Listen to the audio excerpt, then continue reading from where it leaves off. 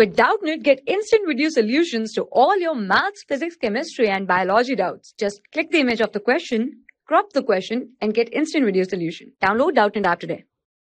Hello students, in this question it is given as find the additive inverse of the number. Minus 14 is the given number.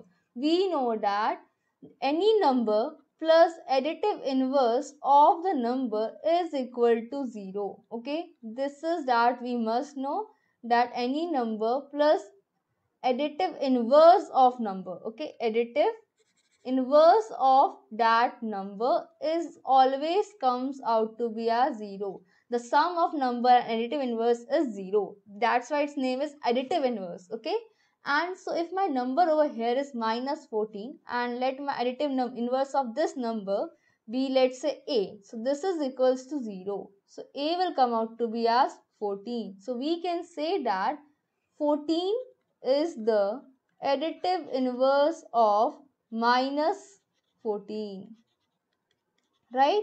Additive inverse of minus 14. So for writing additive inverse, just we change the sign of the number and nothing else.